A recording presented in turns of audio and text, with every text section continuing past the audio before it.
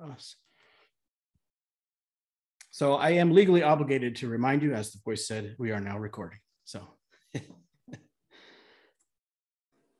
I will reshare the screen.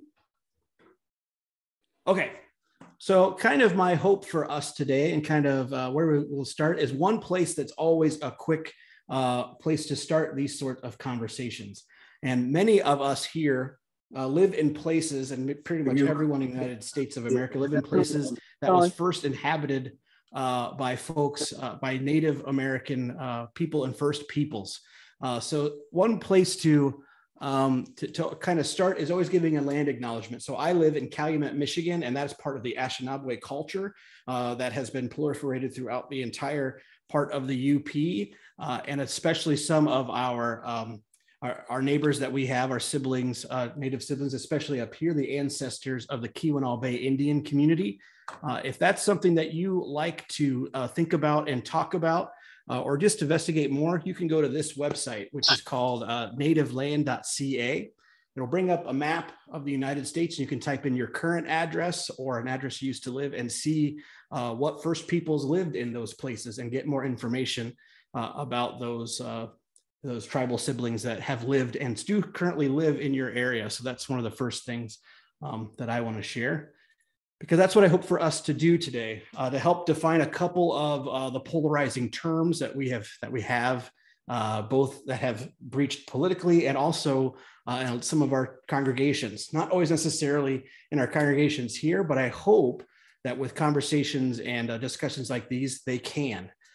So I hope to find a couple of those, help to create some questions in you that will spur future conversations and explorations amongst you and the people you do life with.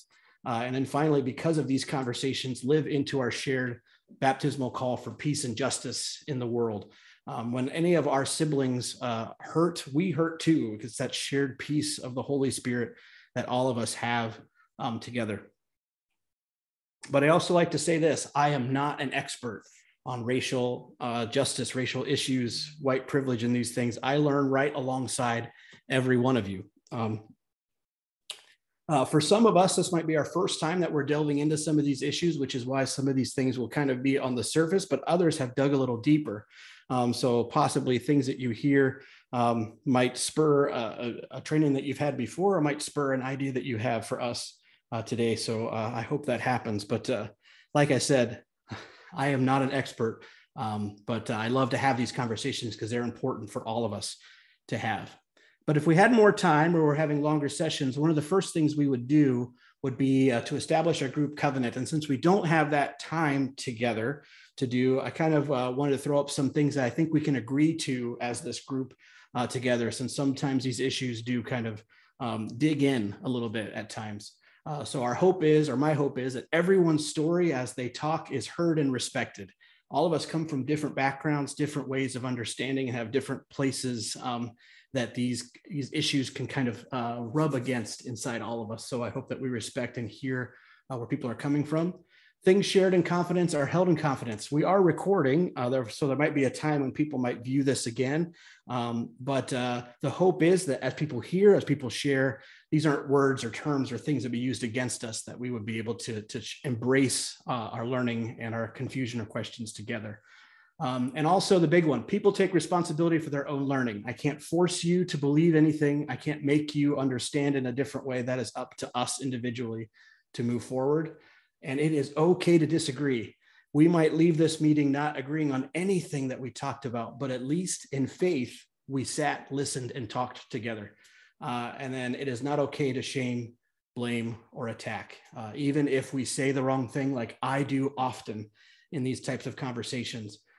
We don't want to shame others who say these things. We want to look at them in love and keep our Lutheran understanding of grace out there. But also when people do say things that might be offensive, we'd like to bring it to light, but not in a way that makes them feel less than in any way. So that is my hope there. It's always good to start with a little bit of a story. So I want to talk about how I got here. And how I became involved in justice work. So I am originally from North Central Ohio. And when I was in seminary, even before, I worked on issues of eco-justice, talking about clean air, clean water, places where you can grow vegetables and all those things in easy ways, and honor those places. But as I started digging deeper into that work, I joined an organization called Ohio Interfaith Power and Light and served on their board, which is an organization that is interfaith, that looks at how people of faith can encounter these pieces of eco-justice and eco-spirituality together in a bigger way. And then I would go to the State House and I would start talking to legislators about how these pieces of legislation might affect our land, affect the way that we grow things, affect the way that the beauty of this earth is continued. But I would meet people. I would meet people who were from urban areas, bigger cities. And instead of fighting for just clean air, clean water, and a clean place to grow your vegetables, they were fighting just to get a vegetable, to get a meal that wasn't packaged in a box. And that led me to start understanding more deeply about how policies that were put in place have kind of had some folks who live in the suburbs have better access to these things than our folks who might live in urban centers, which traditionally have been folks of color. And I never thought I would be living here in the Northern Great Lakes Synod in the UP, but God called me up here, and I never thought I'd be sitting here leading a discussion on white privilege and social justice. But God leads us in these ways that sometimes can make our insides tingle a little bit, but we are called to breathe through and move forward with them. And so here I am, and here we are together. So I thank you for being part of this conversation. So I first want to start with the idea of bias. And some of us have talked about bias before, and bias can be as simple as how you view certain things. Like when I was a kid, I was biased to wanting pizza and not broccoli. That's kind of the first things that kind of start of choosing one thing over another. But there's two places where we talk about bias, one being implicit and explicit. So implicit is the one that we do that is unconscious. It's an unconscious attitude or stereotype or action, both positive and negative, towards members of a group merely because of their membership in that group, which in our racial justice talks is usually the unconscious attitudes that we have usually as a certain class of people or white suburban between sometimes our traditionally Black and urban neighbors, or with our native siblings who live nearby us now. And explicit is when we do these things on purpose. So where I live, we have biases that happen all the time between different religious communities. We have different Lutheran communities here that don't interact in a very always substantial and healthy way, biased towards one or the other. Or where I am, we have the village of Lorium, where I live, which is more residential, and the historical village of Calumet. And there's always tension between who lives where and how those things happen. So that's kind of those things. But the one thing we keep in mind is we only see that which we are trained to see, reminding us that some of these unconscious ways that we express ourselves, or the unconscious ways that we live into these ideas together, are all learned. And so the hope is that they can be unlearned as we talk about them and expose them together. So we're going to do a quick activity and a poll to kind of do this together. Since we're smaller, we'll start here. And that is, if I were to show you my history and what biases you might have, you would look at me. This is my ethnic DNA for myself: Eastern England and Northern Europe, Wales, Scotland, Norway, and Ireland. And there's a picture. So what, from looking at those facts and looking at my feet in the water, I invite someone to unmute themselves. What do you think about this person who's in this photograph or picture? If you had to judge me. I know I'm putting myself on that too, but if someone would like to unmute and just say, from looking at this, this makes me think this. It reminds me of myself. Okay. That's one thing. I grew up here, and I'm a quarter Finn and a quarter Swede. And anyway, we had those percentages all my life, and everybody knew immediately what percent they were. So 8% Norwegian, it's, glad you got some in there. That's right. And that's kind of where some of our biases here in our areas start, between how much Scandinavian you have and how that can represent who you can do life with and how you eat a pasty and how you do things as that part of your DNA that's expressed forward. So we're going to do a poll that kind of helps us too to kind of live into these biases as well. And I'm going to launch a poll. It'll come up on your screen. There's only 5 questions. And so we'll do that quickly together. I can kind of see those answers as they come. If you're not on a screen, you might not be able to do this, but this is really quick poll to get us thinking about bias together. This is always good on camera because everyone leans in and I see everybody's squinty, intense face. So.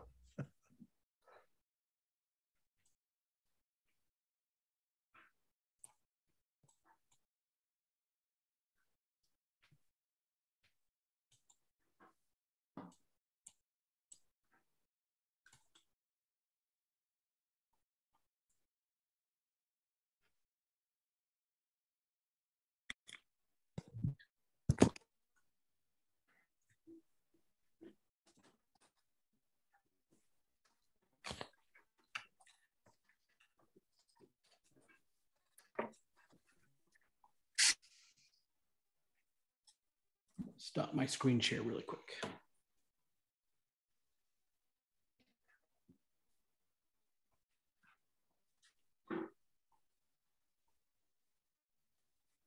Take about another 30 seconds to kind of get in and finish this poll for folks who can see it.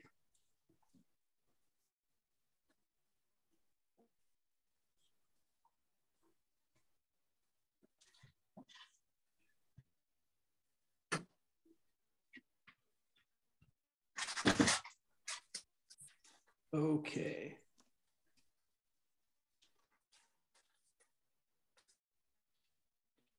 So even if you didn't have a chance to look through all these, almost everybody has. I'm going to go ahead and end it real quick, and then I will share the results with us so you can see the results on your screen as well. So we're going to work through these really quick to kind of show and our biases together to see if we have seen them and experienced them in our own lives. So first question was about job applicants, similar in every detail except one was male and one was female. Everyone keyed in on this one. It's a bias that we talk about and we learn about all the time, that John, the man, was more likely to be hired with a starting salary of what it was, because we have lived into this idea that oftentimes men and continue to make more money than women, that pay gap that we have. Right now, that pay gap is on average of 93 cents on the dollar, which means it's improving, but it's still not where it is. And in many places, the skew is bigger. So that is one bias that many hiring managers have between male and female before we even talk about race. The second one was, in America, only 14% of men are estimated to have this attribute. However, 60% of CEOs in the Fortune 500 companies have it. And that is unfortunately not a college degree. It's a standing of height over 6 feet tall. For some reason, boards look at people and they want to have these taller, I guess, more masculine men, me being a 5'7" person. I don't understand that at all. Maybe there's a better air as you pass 6 feet that I can't access, or maybe the sun shines a little bit brighter in some way. But for some reason, and that is a bias that people have had to run your company, you need these big, taller people. Number 3 was, everybody has unconscious bias. Absolutely, we do. Everybody does, whether we know it or not. And it's not always bad. Just because we have a bias for one thing or another does not mean it is bad. It only gets bad when it starts to hurt those around us. And sometimes our biases don't get to that level. Number 4, we can only have an unconscious bias between people who are different from us. Excuse me. That is false. We can have a bias against people who belong to our same group all the time. Even people in our own families, we can have bias towards people of our own gender. We can have biases for, and it's not uncommon to have these biases. They happen all the time. And finally, to see our last one is, the people in my family are the smartest people I know. Interestingly, everybody put false. But oftentimes there's association bias that if it's between a family member and another, we either choose what is familiar to us, like our family, although no one in our families we would choose. But there's always that familiarity bias that sometimes those that I know best will do the best. And sometimes that is good, sometimes that is bad. But that's kind of where these things begin and start. So I thank you for doing that a little bit to kind of unlock a little bit of stuff about bias. But I always like to remind us that it is not necessarily a bad thing to have these biases. And I'm going to pop in my screen up again here as we continue forward. If this interests you in any way to learn more about how these biases are represented or how these biases move forward, there is a place you can go, and I'm going to put the website in for you. Harvard University does implicit bias tests all the time. And that's what this little thing I will do for you right now, put it in the chat. So these tests are usually with pictures and or words, and they try to help you associate a picture with a word, and then they flop it around to see which way your bias goes on looking at a picture or something. So for example, sometimes these quizzes start out with a light-skinned person and good, and a black or brown-skinned person being bad, and you have to go through and do these little word selections as quick as possible. And as they swap them over, sometimes the speed they ask you in which to fill out these questions make it to a point where you can kind of see your biases play out in real time. Not to shame anybody, but to let us be aware that these parts are in ourselves as we move forward in these things. So that's a little bit about that bias. So now we move into a little bit of privilege. So privilege in general is just a special right or advantage or immunity granted or available only to a particular person or group. Often we talk about it when we talk about racism as white privilege. Just the fact that my skin looks the way that it does is how I get special privileges, known and unknown, in the things that I do. This one's a lot more difficult for us to see sometimes because it's not always evident up front, especially in our neighborhoods where diversity skews between how much or what kind of Scandinavian you are. It's hard to always see, but who you are, who you do life with, who you have learned from kind of helps to understand these pieces. And it's difficult to encounter privilege in places that are often more predominantly white. And it's hard to understand how it expresses itself out in other ways. But sometimes when we go places, we get exposed more to these pieces. And so I have a short video clip that kind of expressed to us ways that these privilege conversation and biases come up when we first realize them. So this is a video of a woman by the name of Sue Borgio, who was a chancellor at the University of Michigan at Flint, who had a different and a difficult life story to get where she was, but an interesting way that she encountered privilege in one of her classes. So we'll show that. I was a college sophomore the first time I heard about privilege, and it didn't go so well. I was humiliated. I was in a class where a faculty member was talking about Black urban families, and she described characteristics like headed by women, high unemployment rate, underemployment rates, high rates of teenage pregnancy. I don't remember all the characteristics today. What I remember was feeling strangely familiar and confused. How could she be describing the characteristics of Black urban families and me feeling like they applied to my family? I didn't quite know how to ask a question. I was a first-generation college student, and I was really nervous, but I raised my hand and took a breath, and I said to her, are there some things that are about urban and not Black? Because I'm trying to figure out how it is that what you're describing fits my white family. She eyeballed me for a minute, and she pointed at me and said, "Don't you ever compare yourself to a Black family. It doesn't matter how poor you are or how underemployed you are. You have privilege because you're white." Well, I was horrified.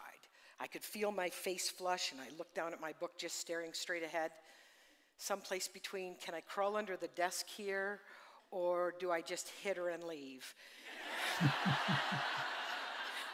You want to talk about poor?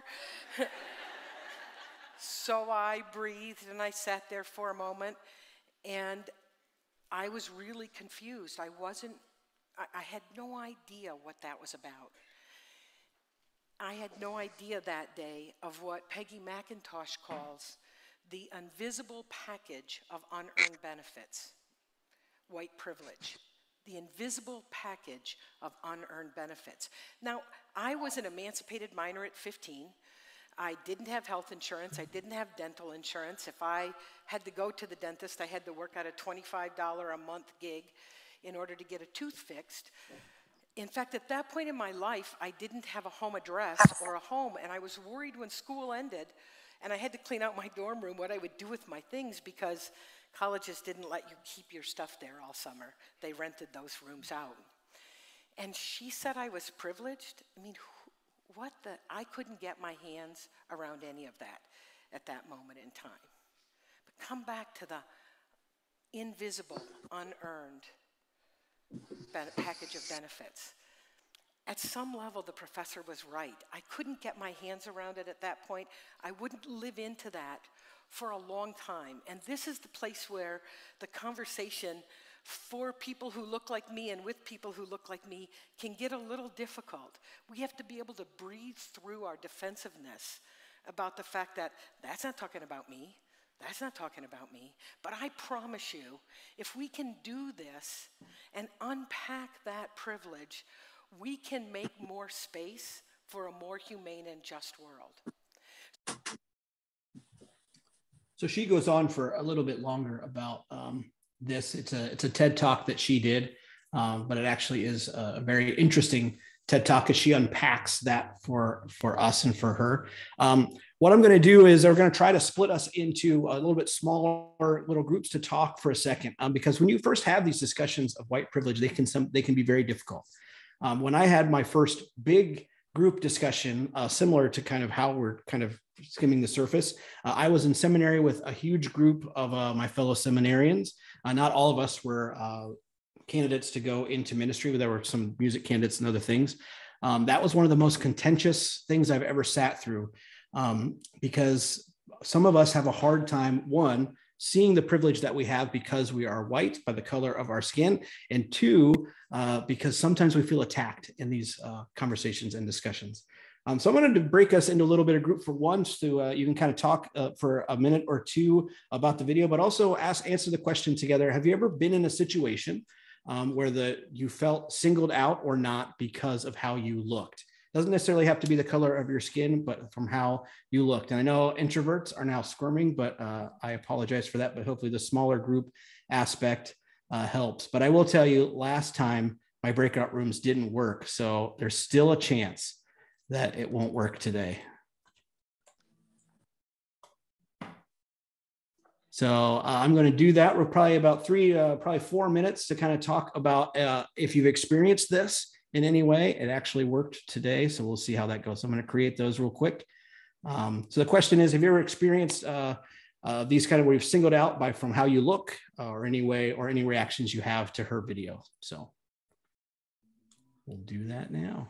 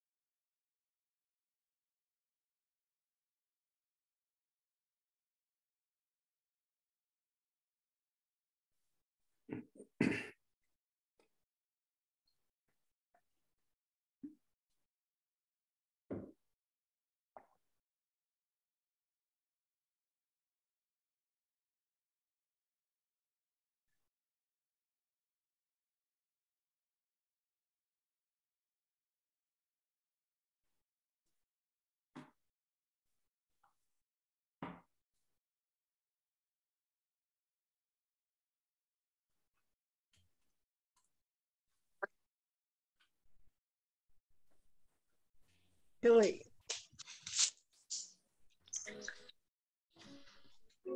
Well, welcome back to everyone who popped into those rooms. Again, you don't always know if they're going to go well or not, but does anyone like to share anything out of anything that you heard or anything that you said from those groups for any extra extroverts? You don't have to if you don't have anything. But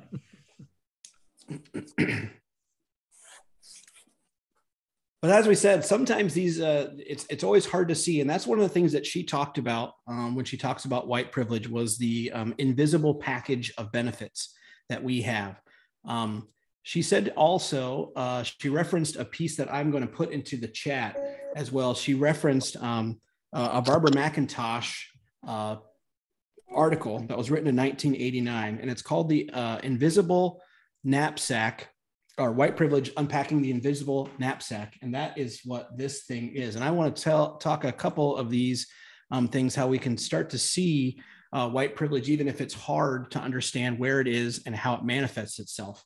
And that is the article there. But this article goes through 26 ideas that kind of help demonstrate how white privilege has shown itself in our world. I have a couple of the highlights here. Ask yourself, if I wish to arrange to be in the company of people, in the company of any people, it would be of my race most of the time. So I can easily make a dinner plan, a dinner reservation with people who look like me most of the time. Another one is I can turn on the television or open the front page of the newspaper and see people of my race widely represented. Now, there are a lot of programs that are making some great strides in showing different than just white characters are the main characters and people of color are usually the secondary characters.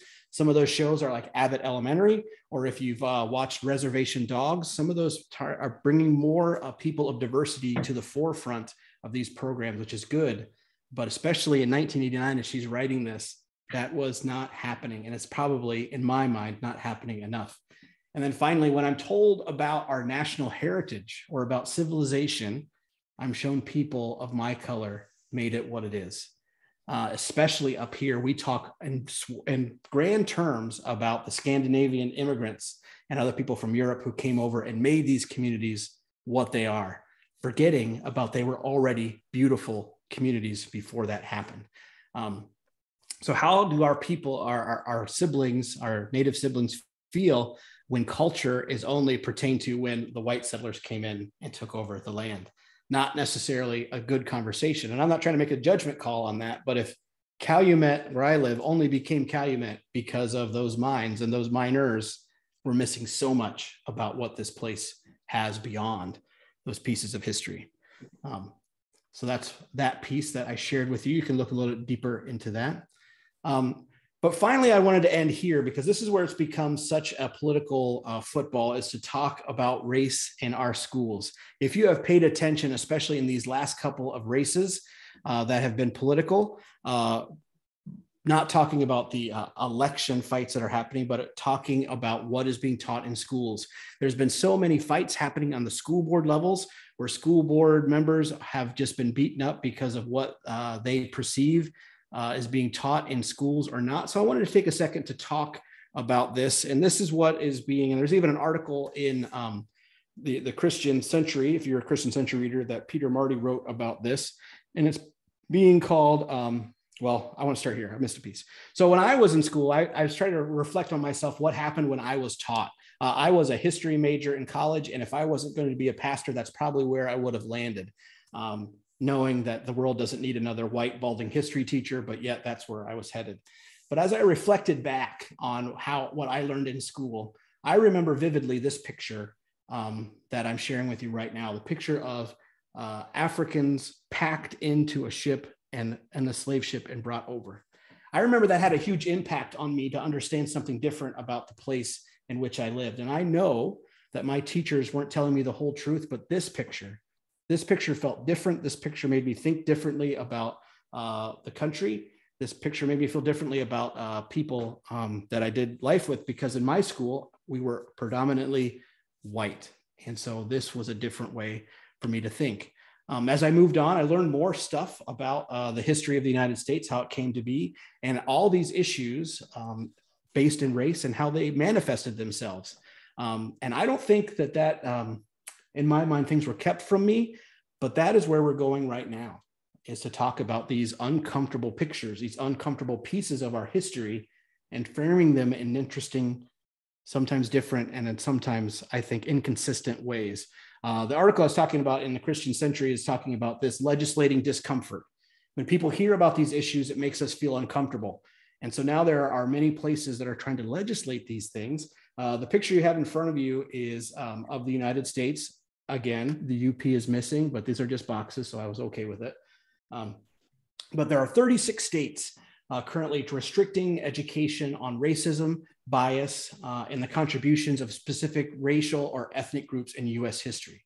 I'm going to pull out two of those states, Michigan and Wisconsin, just to kind of see what those two bills are. But these states are looking at these ideas of race and kind of wanting to make sure that our students don't hear the parts that make us uncomfortable when we talk about the history of America.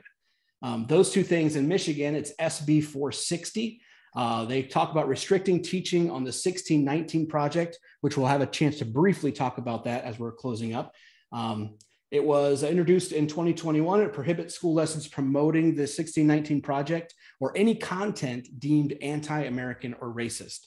SB 411 in Wisconsin, teachers must post a curriculum.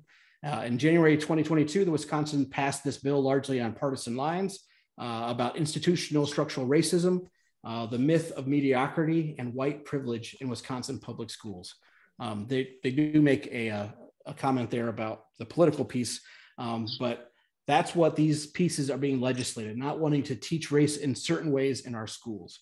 And I want us to remember those things we talked about before is we can disagree or agree with where these things are going, but they are part of what's going on in and outside of our culture. But oftentimes, when they're talking about the 1619 project, they also talk about critical race theory. So I want to take the small remaining minutes to see how these things are manifesting themselves and talk a little bit about critical race theory and then briefly about the 1619 project. Many of us have heard about critical race theory, and I'm going to show a video of someone who helps explain it in a little bit deeper terms and to kind of help us understand where it is, where it's going, and maybe a little bit about what it's not. This will be a brief video for us. Time is going a little bit better than last time, so that's good. Let's just start with a basic definitional question. When you hear critical race theory over and over again, what should people understand? How do you define CRT? So I first want to just make a distinction between CRT, which is a theoretical framework that I learned in graduate school and read about in graduate school, versus teaching about race and racism in American history critically. So critical race theory is a framework. It's a theoretical framework that was developed in the 1980s by legal scholars to help us understand how it is that structural and racial disparities endure in our society and how that is actually engendered in some of our laws and policies. And so the idea was to get us to think systemically, as opposed to just thinking that racism manifests by individuals just mistreating each other, that there are actual structures in our society that create these different kinds of racial gaps and racial disparities economically, in terms of housing, in terms of education. And so that's what they do, is that they actually show us how the law, how laws that are supposed to be neutral actually can promulgate or support racial disparities. That's a theoretical framework. I think what we're talking about today, though, is some contestation and conflict over how you teach about race, racial hierarchies, critically, racism in schools and society. And so the two are being conflated. Another question coming to us from a YouTube viewer. This is from Bryson Constable, more on critical race theory here. See, I told you people would have questions. I knew it's the kind of thing that everyone you hear about all the time, but you really don't quite understand what it all means. Bryson, thank you for your question. Here it is. Is critical race theory aimed at achieving a scenario where race no longer becomes an issue? Or is it more aimed at elevating the importance of race? In other words, what's the end goal for CRT? The end goal for CRT is to get rid of racism. Race will never be gone because we've been racial classified. It's a social construction that's imposed on our bodies. I don't know if practically we'll ever get rid of race because we use these markers to define and differentiate ourselves phenotypically, but not race is not biology. Critical race theory is about racism.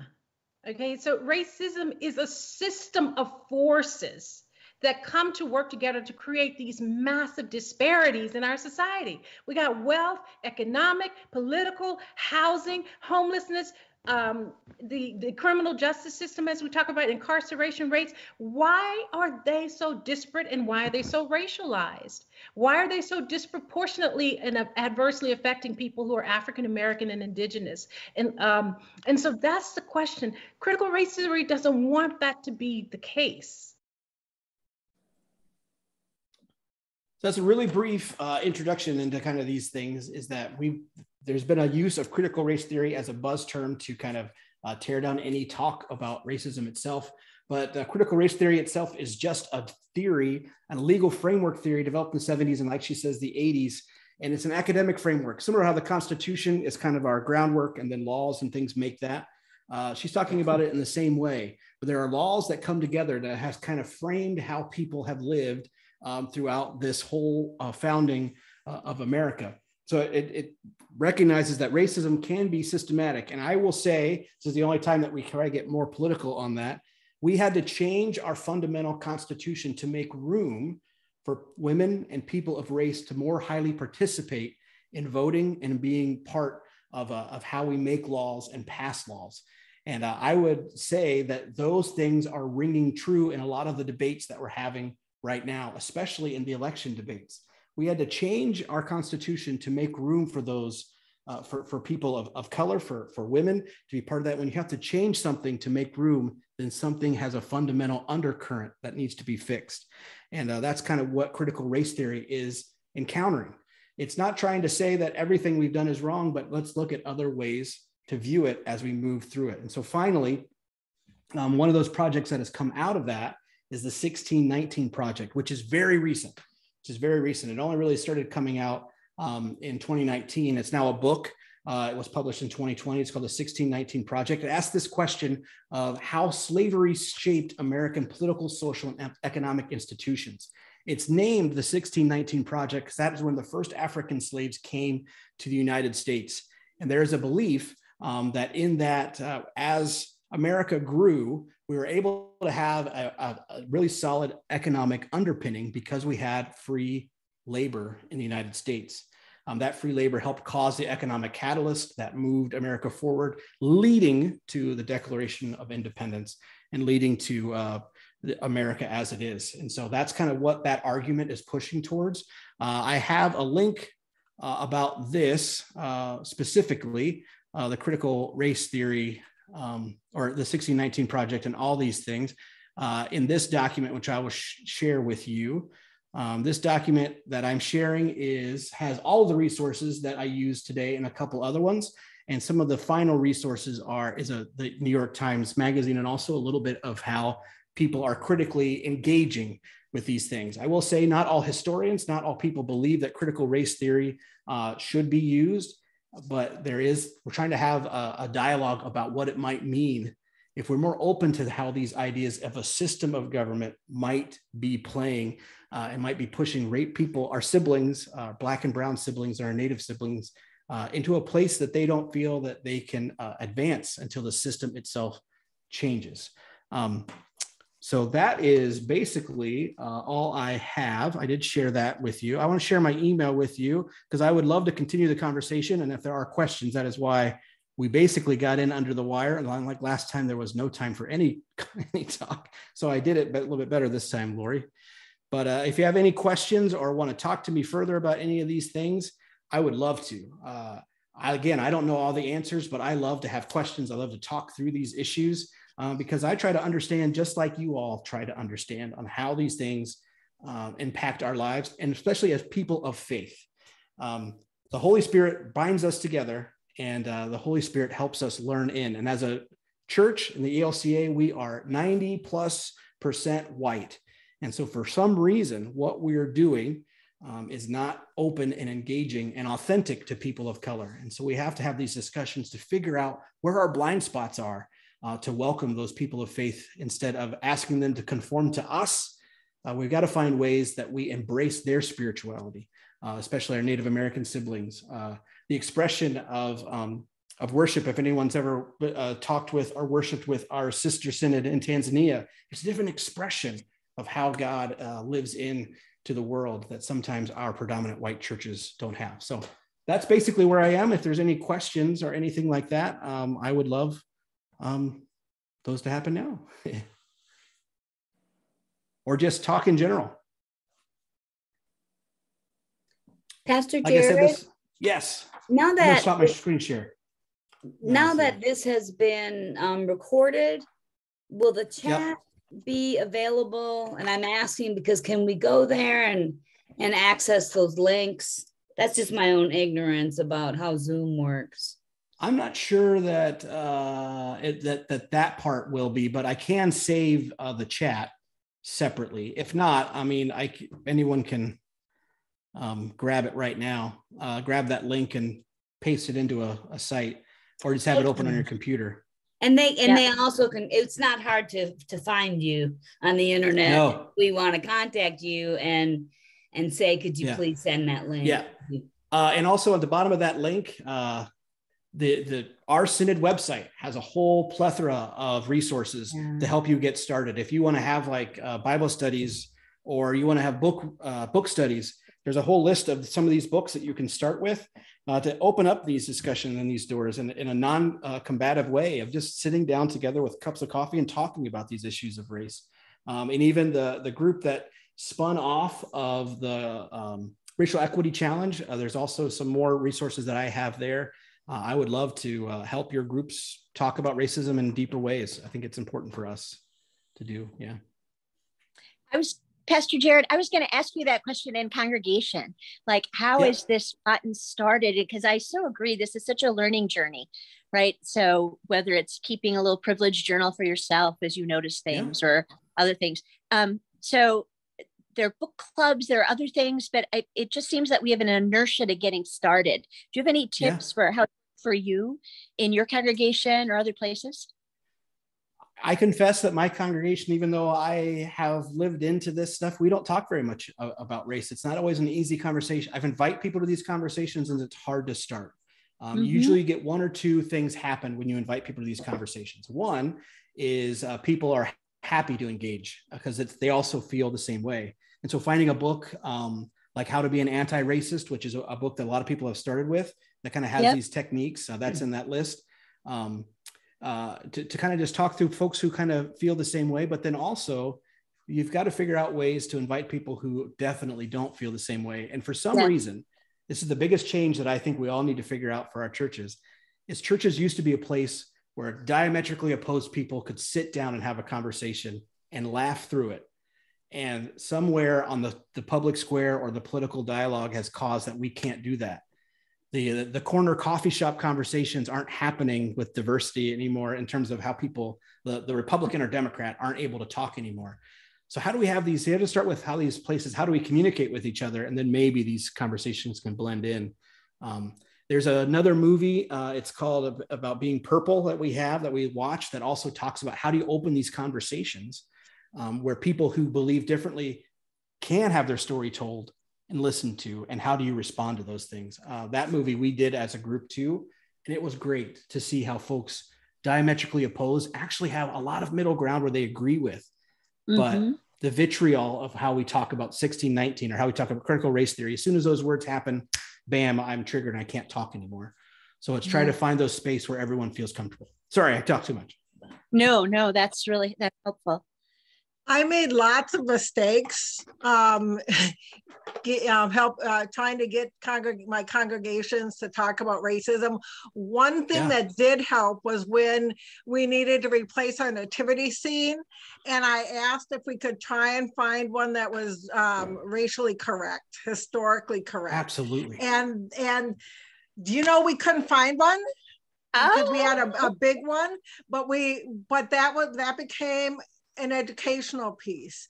And so even something like that just kind of, I made lots and lots of mistakes, but that was one that opened the door a little bit.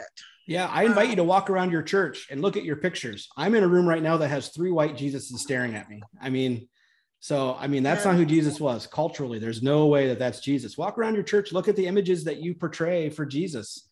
We have a big painting in the back of our sanctuary that we're not going to change. That's white Jesus. And that's good. If we ever did want to do that, that's one of the first openings, because Jesus culturally would not be a white person, but yet we represent him as European. Thankfully, these aren't blonde-haired, blue-eyed Jesuses. They're trying a little bit, but still, that's not who Jesus was. As he stares at me, I'm sorry, Jesus. So yeah, sometimes those walks, even walking around your neighborhood and start seeing the disparity even amongst the people you do life with, opens up these ideas of bias and those type of things, just to kind of understand where people are coming from. So I think that's what's been lost more than anything else, is that we don't understand or want to understand the plight of somebody else, because we've become so focused on how hard it is for our churches to grow that we forget that we're leaving behind our communities too, and not thinking about how we can help repair the damage that our communities have done to each other, especially during COVID. It's been so easy to just throw bombs at people and call them names and label them, rather than sitting down in that coffee shop and having a conversation. And I admit, I don't do a good job of that either. That's why I do think God pushes and pulls us to do these things, and hopefully we can. So, and that's why I thank you for doing it too. Even this small little bit hopefully opened up a piece of the Holy Spirit in you to have these conversations. There is a book group that grew out of a class on bias and racism in rural America. And if anyone wants me, I can connect you with that. Send me an email if you'd like to connect with them. I'm not sure that racism and bias is still the theme of that book, but Pastor Jared just volunteered to do something on an ongoing basis, and we'll explore possibilities. You know, that there's clearly interest in this synod, and I am most pleased and proud that people are hungry to listen and to learn. And we had tremendous response to courses on Anishinaabe culture in the past year. So this will keep going. And just as we close too, I said it in the last one, I forgot about this one. Like our Doctrine of Discovery group has opened up some doors for us. There will be more invitations for us to go and do things with our Native American siblings. I encourage you to do that. Those are entry points that all of us can find because they are so close to us. And they are eager for us to hear from them, not for us to go talk to them, but to hear how their tribal groups or how they express their love for the Creator. They're eager to tell us about that, because too often we go and tell them about our God, quote unquote, and not respect what they also have, because it's the same Creator that creates. So that's an easy place to start.